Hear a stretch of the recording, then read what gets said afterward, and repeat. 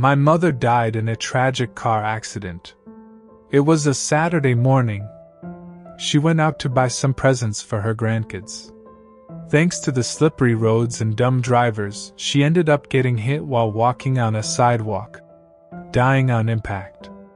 And in some twisted turn of events, everything she bought survived, almost in perfect condition. We buried her soon after, and I remembered how one night, while we were having drinks, reminiscing about my childhood, she sarcastically said how I should leave her phone in her casket once she dies, in case she woke up.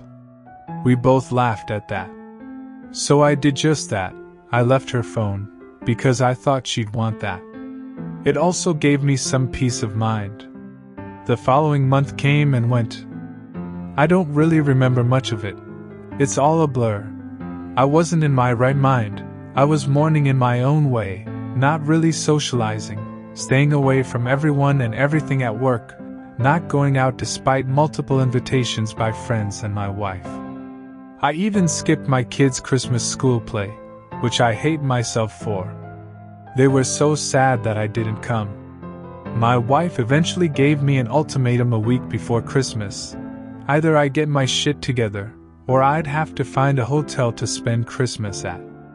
It was difficult, but I did, and I tried, I really did.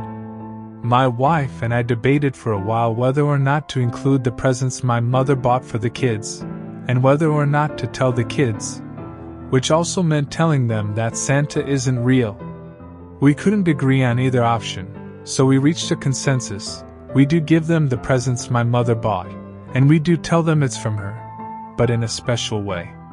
Grandma talked to Santa in heaven and asked to get you these gifts, is what we told them. They cried, they laughed, so did we. Christmas was great. First Christmas without my mother, and it hurt. For some context, we opened gifts the day before Christmas, before sleep. It sounds weird, I know, but we come from an European country, and that's just how things are done here. We're used to it. After the kids went to sleep, and my wife signed off to bed, I just couldn't. It was eating me alive not being able to talk to her, and I cried.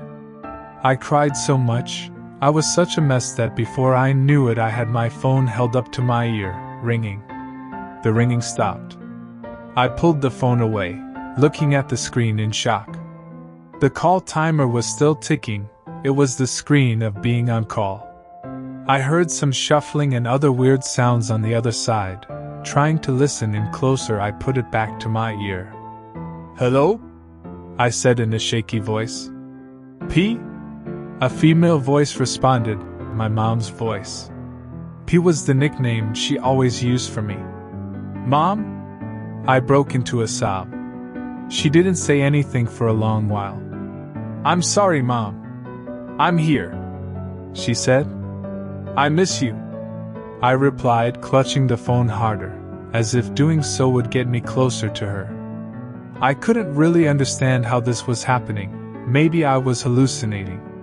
"It's your fault," the voice rang from the other end. "What? Mom?" I was confused. What did she mean by that? Her voice was weird, it was hers, but somehow broken, distorted. Maybe the connection was bad. I mean, she was below the ground. "It's your fault," it said again, even more distorted than before. "You killed me! You killed me! You killed me!" It started repeating, screaming at me. I dropped the phone and started sobbing louder, covering my ears. I stayed like that for a long while, until my tears dried out. I opened my eyes again and looked at the phone on the ground. The call was still running, now at 15 minutes. It was silent again. "Mom?" I asked in a shaky voice. "I'm outside." Her voice was back to normal, but it no longer sounded like her. It sounded like an imitation almost. "What?"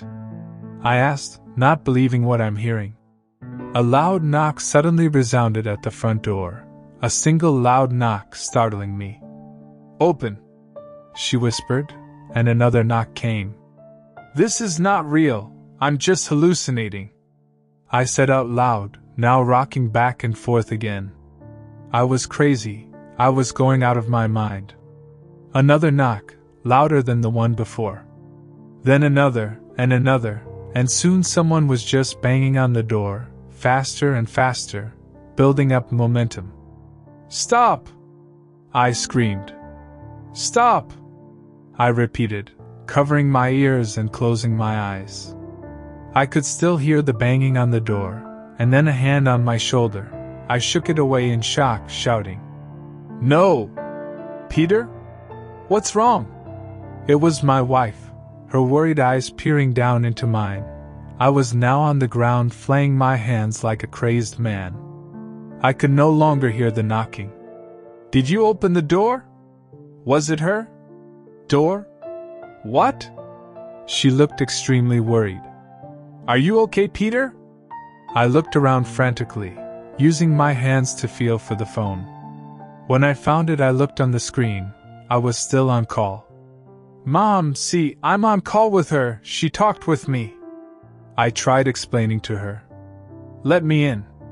Another whisper came from the phone. My wife was shaking her head. "Go to sleep, Peter, you're not well. Did you not hear that? See? She's speaking." I shoved the phone into her face. Her eyes widened. "How is this?" Another loud knock at the front door interrupted her. "What the hell? Who's knocking at such a late hour?" She started walking over to the front door. "No, don't!" I screamed at her, but she didn't open it. All she did was look through the peephole. "There's nobody here." Another loud knock. My wife jumped back, startled. "What the hell? Whoever this is, it's not funny, we're calling the police." "It's me," the voice whispered again. Another knock. "That's it, I'm calling the cops." My wife walked upstairs, probably to get her phone. "Please let me in, it's cold." It pleaded, no longer sounding like my mother, not even an imitation, it sounded like something inhuman. I slowly and shakily walked over to the front door and looked through the peephole, while still holding my phone. I saw a figure in the tree line across the street, taller than any cars parked on the side of the road. It screeched loudly and started running to our house. "Will you leave me out here to freeze, P?" the voice said simultaneously. I backed away from the door as it got to our yard. "Please, no!" I screamed. It started banging on the front door. "Let me in!" It tried imitating my mother's voice, but it wasn't her. "I called the police, you better run while you still can," my wife warned as she started coming down the stairs, while also holding a large huntsman knife.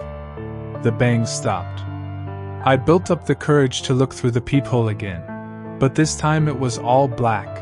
I couldn't even see our front yard, even though the yard light was on.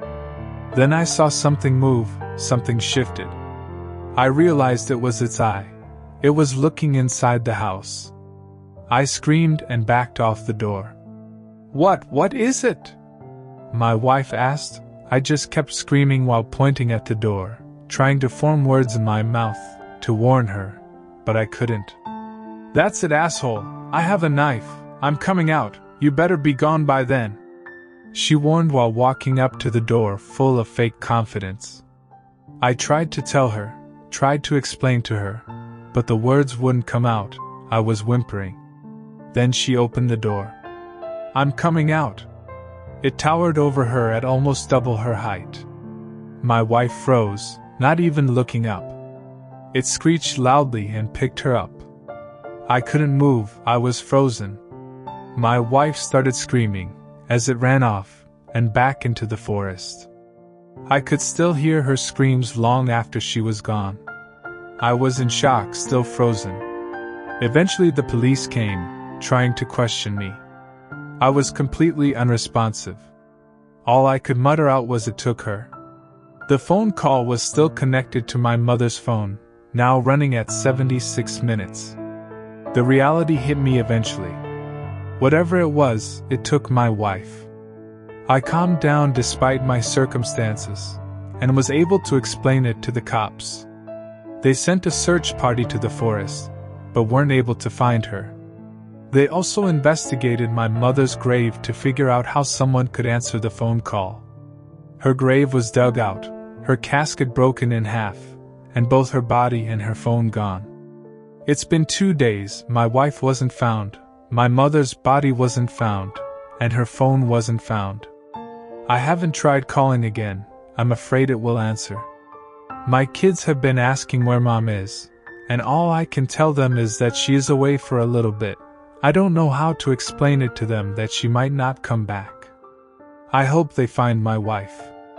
I'm planning on calling the number again, pleading to take me instead of her, to bring her back. Wish me luck.